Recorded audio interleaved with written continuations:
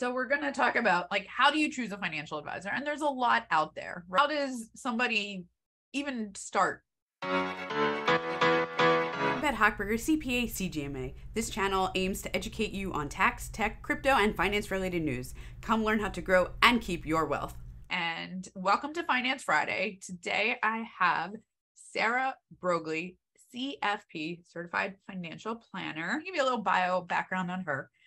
So Sarah, from an early age, has a passion for learning as much as possible so she can best help others, which especially within a male-dominated industry, and put a pin on that because I think we have to talk about that too.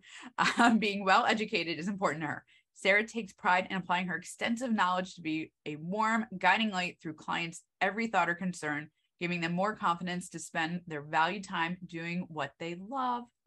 Sarah has been with Raymond James since 2015, starting on an independent all-female team in her hometown of Jacksonville, Florida, before relocating to join the Boca Raton office in 2020. She earned a bachelor's degree in financial services from the University of North Florida, specifically tailored towards financial planning for individuals and small business owners. Those are my people.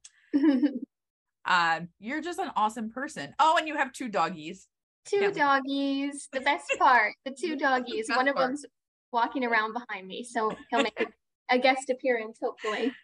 Awesome. Okay, so we're going to talk about like, how do you choose a financial advisor? And there's a lot out there, right? How does somebody even start? Where do we start? Yeah, I think this interest came from when I moved from Jacksonville to South Florida. To join a Raymond James office, I took about 4 months to find a really good fit. I was being very picky as a young female in finance. I was introduced to a ton of offices who wanted to hire me on as an assistant, a sales assistant. And that would be taking a step back because I'd been an advisor already for a couple of years. And so I said no. So I looked for a long time, and each advisor I talked to did something different with their practice. They had different personalities, they targeted different markets, they ran their business different ways, they specialized in different things. So I think that's kind of what sparked it for me, because advisors never really have to choose another advisor. But in this moving process, I did. And there are so many people who have so many options. You mentioned as a CPA, you know, a ton of advisors, and how do you find the best fit for someone? And so that's kind of where it sparked my interest. There he is. Waiting patiently to go outside. But yeah, so that's where my interest came from. And I got to talking. I actually did a speech at the chamber about this.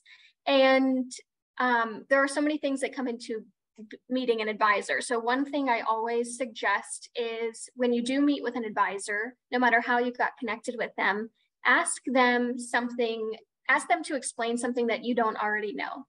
Because in that process, if you're talking to someone and they speak a ton of financial jargon or over your head, they're putting their best foot forward in the sales process. So they are probably always going to speak over your head. And it's kind of a precursor to what your relationship would be. That's a good point. That's a really good point. I wouldn't have thought of that, but that's a great idea. Ask them questions. That's what they're there for. I think some advisors who have been doing it for 30 plus years at some point lose touch with the simplicity of financial planning and what the purpose is. And so if they can explain it in a way you understand, it's a green light. Another thing I think that's really important is, who do you like to spend time with? Not that your advisor has to be your best friend, although I tend to love all of my clients, but if it's someone you'd like to spend time with and can trust and be candid with, you're going to enjoy the process a lot more, as opposed to feeling. Yeah, that's huge, right? Because for a lot of people, it's like a scary thing. Like, I don't understand necessarily how this works. And now I don't really like this person. And if you kind of associate like the bad feeling with the already financial problem, this doesn't sound like it's going to work. Even like a stuffy office, or, I mean, I know I'm wearing like a blazer, but you don't have to be, it's not a stuffy process. You know, we joke, we have fun. It's a very integrated process together. And so if you like them, that's good news. Another thing that I was thinking of is logistics. Are they local? Do you want to meet someone in person? Will you understand it better, or are you a Zoom person? Because I think it's hard enough to learn in person, let alone over Zoom. And then there are some resources that are available to look up. When I go to look up like a plumber or an electrician, the first thing I do is Google and review their reviews. Yes. But yes. Yeah, I would love, some financial firms, mine specifically, does not allow reviews. So I can't have a Google Facebook page or a Google page with Sarah did this or this or this. So the alternative to that, have you ever heard of Broker Check? Yes, I have. I don't know that most people have, but I have. Yeah, so some have, some haven't. Broker Check is essentially a website where you can look up the history of your advisor, when they got licensed, what state they're licensed in, and then any client complaints that might have come up over time. Yep, so you can see it's kind of like the dirty laundry of of an advisor. And I think you can decipher for yourself the complaint and what that looks like for you. Some of it is maybe just not understanding something completely, which brings it back to, are you in the loop and in good communication with your person? Age, I think a lot of advisors historically have been older male. There are more women getting into, we can talk about that now. You want to talk about it now, being a young female in a male-dominated industry. What's that like? Yeah, so, and I think some people prefer a man. I guess it depends on who you got information from growing up. Maybe if it was your dad teaching you or your mom teaching you, do you prefer to work with a man or a woman? And then age too. So some people prefer an older advisor for their experience. Some people prefer a younger advisor because they're going to be with them forever if you want. So really just taking it. Yeah, hopefully. Yeah. Hopefully. It's a fluid thing, but just being able to judge. I feel like I'm in the sweet spot of my industry where I have 7 years of experience. So, and I was able to shadow my senior advisor and really get involved with that planning process, but I'm not so out of touch maybe with doing it for 30 years and not really understanding what's needed now, the technology available, the solutions available. And that's a big deal, right? Like, what can I do on my phone? Yeah, right. And the planning software. The software. Being able to know the ins and outs. And being able to relate to, the last, I don't know, since what, like 2010 has been pretty good, like economically speaking, right? It's been good. So there might be younger people now who are just like, for the first time, like, recession, what? Yeah. And kind of like, oh God, what's happening? Like, we've never seen this before. Right. Yeah. I had someone who's seen it all, or do you want someone who's in it with you at the moment? Right. Who could feel it. Right. I had a lady turn me down because of my age, which is fine. It's not a good fit. But her concern was that industry experience or the market experience. And I was like, I could read it on a textbook till I'm blue in the face and know exactly why that happened and what would prevent that from happening again. But if someone's not comfortable with that, it's not a good fit. Yeah. But I mean, I run into that same thing. Older clients don't love, we're very technical here. Like, everything's online, like there's no, come drop off documents. I mean, sometimes I let people do it, but you're not sitting with me and handing me one page at a time while I type everything in. Like, that's just not how we don't operate like that. It's a very old fashioned, CPA firm experience. And we just don't do it. So some people can't wrap their heads around various kind of sorted things. So definitely, it's a preference, right? It's a personal preference, and people need to pick what they're comfortable with. Like, goes back to what you were saying in the beginning. And I think shopping around is a good thing. I think if an advisor or a prospect and I meet together, I always encourage, go see what else is out there. Also, from a service standpoint, I saw one of your Finance Fridays talked a little bit about robo advisors. Oh, which I think is a great point. I mean, do you want a robo-advisor, which is very low fees, if any fee at all, or do you need someone to hold your hand and guide you? It really depends. I think right.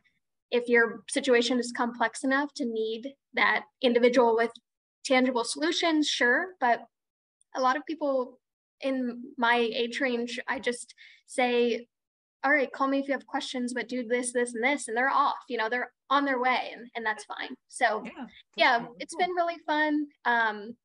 I feel like, I think another thing for people to remember is that an advisor is a salesperson. So they're very good at schmoozing, to a degree. So I think you can reassess after a year of working with them, or, at any time you can make a change. You're not loyal to a fault, or you don't have to be. And if someone's not a good fit for you anymore, go to someone who is, because it's going to be a totally different experience for the better. Yeah. And like I tell clients all the time, like, this might be good now, right? And it might not be good in the future. We're not married. Yes. Yeah. I only have one marriage. It's not any of you. Funny. I was actually going to mention, it's like dating. So when you meet an advisor, go meet 2 or 3, see who you really want to, get engaged to. And you're not, you can leave at any time. It's not contractual. But also, things change in your life over time, right? Like who you need at one stage might not be who you need at another stage. A big life changes, children's, divorces, marriages, deaths. Like there's a lot of things that can change over time, and it can change what you need. It can change your relationship with your professionals, who you want, what you want. So I think you bring up a good point too of an advisor sees so many people and all of their life changes. So those areas of transition, not that we have any type of therapy aspect to it, but to be able to go. But we do. I mean, behavioral finance is a thing. Why, so really bringing that human side back into finance of, okay, so you're not doing X, Y, and Z, and you haven't done it over the years. Why is that? How can we change that to get you on the right track and moving forward? Right. So just being very human, because it's not all numbers, spreadsheets, etc. Yeah. So. Yeah, that's like Dave Ramsey, I think, says, personal finance, like the math is easy. Yeah. It's the it's the everything else that gets in the way.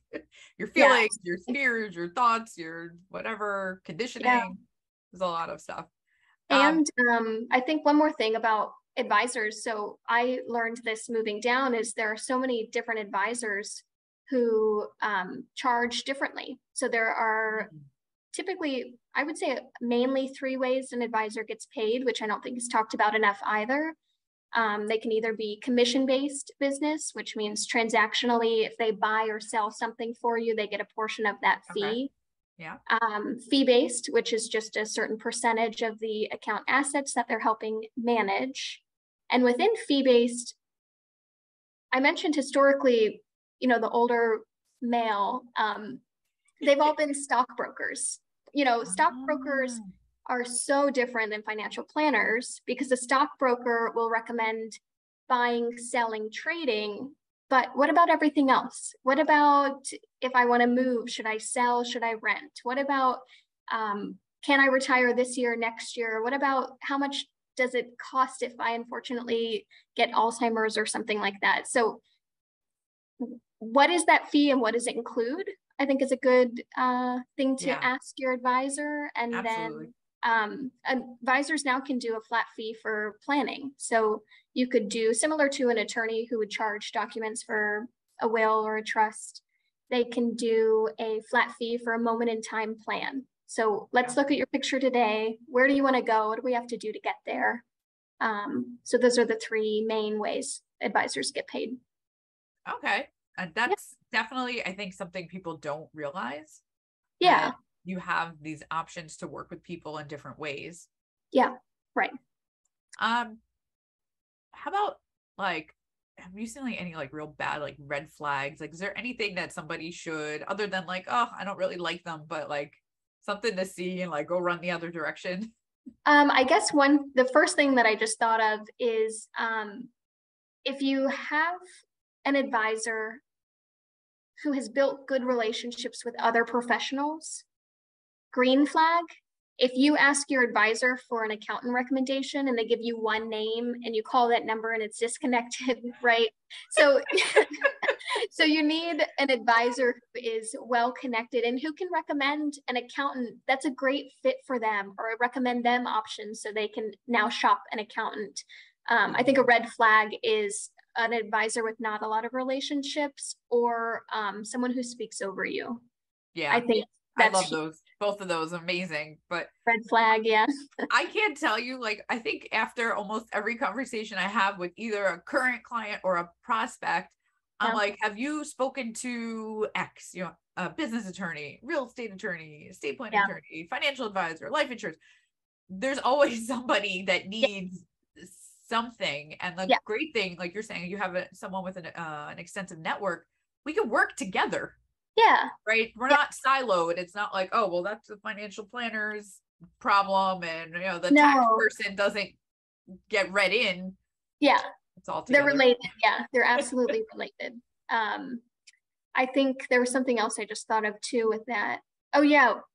There are also advisors who have different, approaches from a overall standpoint. So I just recently met a faith-based advisor. I truly didn't know that existed. So if you're someone who wants to bring that into your finances, there's that. There's advisors who like focus on women empowerment, which I love.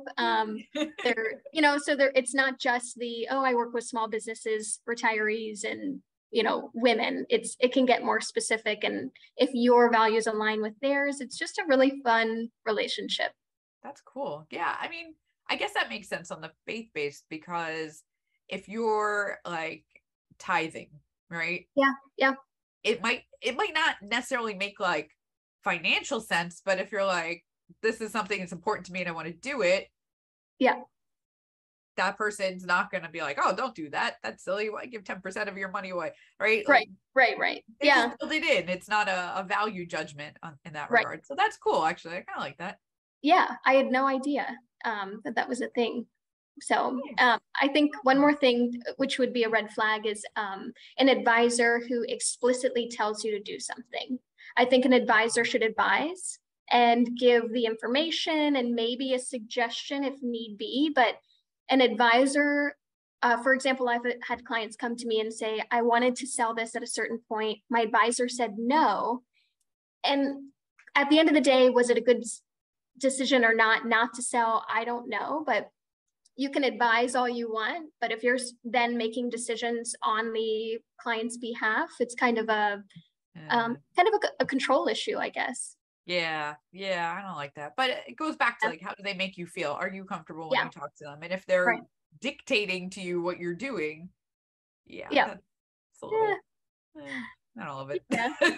I agree. I don't love it. Again, we're not married. We are not married. Yep. Don't tell me what to do. We are not married. That should be the not quote. My mom. Not my dad. Yep. Exactly. That's awesome. Sarah, and I know you're a big golf enthusiast. Do you want to talk about your organization a little?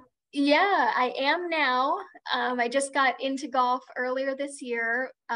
When I moved to South Florida in 2020, as you mentioned, everyone golfs, and I felt very left out. Everyone golfs, they really do. Everyone golfs, yeah. It's a South Florida thing, I guess. But and I wanted to be a part of that. So I have a friend in Jacksonville who started a group for, it's a group lesson for women of any skill level. And she asked if I wanted to do one down here. And I said, hell yeah, because I was already feeling like I wasn't involved on the golf standpoint.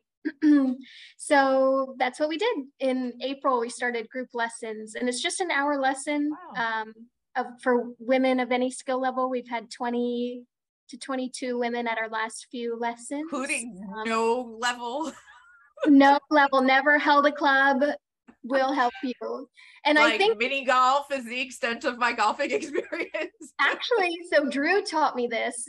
Mini golf, like putting, is 1/3 of a golf game. You have your long driving, your I don't know, chipping, I guess would be like the medium length of distance, and then putting. So you're already half or 1/3 of the way there. So putting is I'm not good, but I've at least played mini golf. That's good. Yeah. So you've held a club. You're good. Okay, we call that holding a club. Great. Yes, holding a club. Putt is it? Yeah. So that's the group. It's been really fun. I think half the women just come for the food and drink and good time afterwards. So yeah, we do an hour lesson and then do happy hour. We meet at okay. I can get behind that part. Yep. So that's the group. It's called LEGS, Ladies Executive Golf Society. Nice. Where do you guys practice and meet and all that? Yeah, we do Deer Creek Golf Course, which is in Deerfield. Okay. And then we meet on the first and third Wednesday every month. The lessons from 5 to 6 p.m. And then no one's going to tell you to go home, but we stay until about, I don't know, 7:30 or so with drinks. Cool. Yeah. That's awesome. All right. You might be twisting my arm. I might have to try it. Would be fun. Yeah. Yeah. It's just a really cool group of women too. And I feel like because totally everyone's in myself. the same... Wait, do we get to wear the outfits? Do you get to wear a golf outfit? Yeah. Amazon. I recommend Amazon to everybody. But yeah, and I feel like that's the fun of it because no one knows what they're doing. I just started in April when we started these lessons. So I'll try to ask all the silly questions up front, like what can I wear? What time do I show up? If I have clubs, so some people borrow like friends' clubs and then they'll go to the parking lot and like walk the clubs in. Apparently that's what the like loop-de-loop is for. You can drop off your clubs.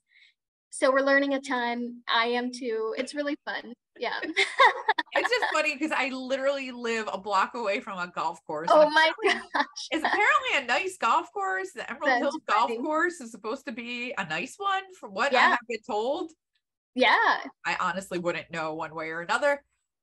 Never even I've only been to Deer Creek, so I don't know anything either. I don't know. This is what people tell me. It's nice. I just know if I tell my kids that I'm taking up golf, their very first question is going to be, are we buying a golf cart? They have a little obsession with golf carts. Oh, do they? That's funny. You got to get them a little scooter, like a little Vespa scooter. Those are good. They want a golf cart very badly for whatever reason. That is interesting. Well, are they? But good. I was gonna say, are they driving? No, not yet. Right? One of them just got his license. Okay, but yeah. In Florida, you don't have to be that old to drive, apparently like 14. Well, I was gonna say, I feel like that want goes away once you start driving cars because it's like it's the 14-year-old that's really obsessed. So I think it's her because it's funny. But we were in New Jersey for a couple of weeks this summer, and at some point they made driving golf carts street legal, like all over. Oh, really? My hometown.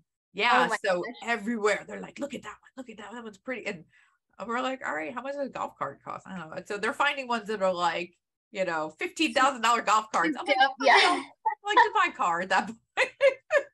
My grandma lives in the Villages, that retirement community outside of Ocala. And oh my gosh, they do like golf cart parades for the ones that look like old cars or the ones that look like boats. Like they go all out with their golf carts. So that's hysterical. I can only imagine. That's really funny. That I can't even imagine. All right. So normally at the end of these, I ask my guests if they have any interesting hobbies, but I think we just talked about the interesting hobby.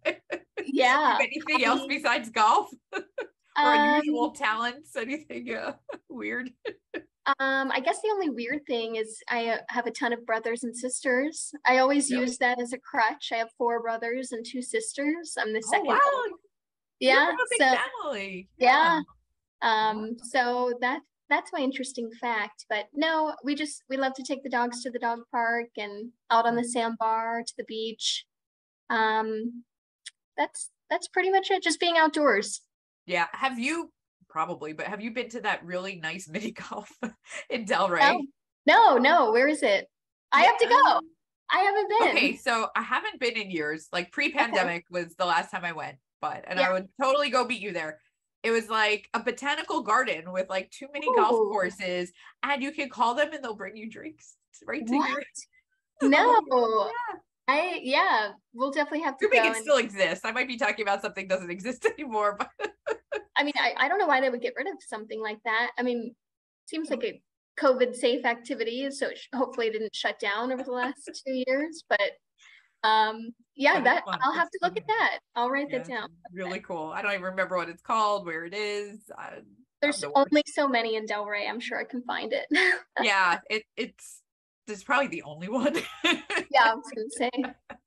Oh, that's But, funny. like, we would take the whole family because my kids, they don't care. They're just like, woohoo, mini golf. And my husband and I are like, oh, look, it's really pretty, like landscaping and all that. And I'm like, oh, they bring you drinks, even better. Oh my gosh, yeah, the best of both worlds. We were talking about how playgrounds should have like breweries attached to them. I don't know why they don't. That would be a good idea. Probably not. Really think about it, it might not be the best idea. Yeah, you're right, but like, what kids? I don't have any kids here. in theory, yes, a nice hangout spot. Yeah. Put the car seats in an Uber or something. All right, Sarah, thank you so much for coming on. I think you gave everybody some fantastic advice. And I think I have to go learn how to golf now with you. I would love that. You made it sound fun. And I'm like, oh, I don't like golf. That's the goal. Fun, goofy, silly. Goofy, I can do. I can do goofy. That's funny. Well, thanks for having me, Bet. This was awesome.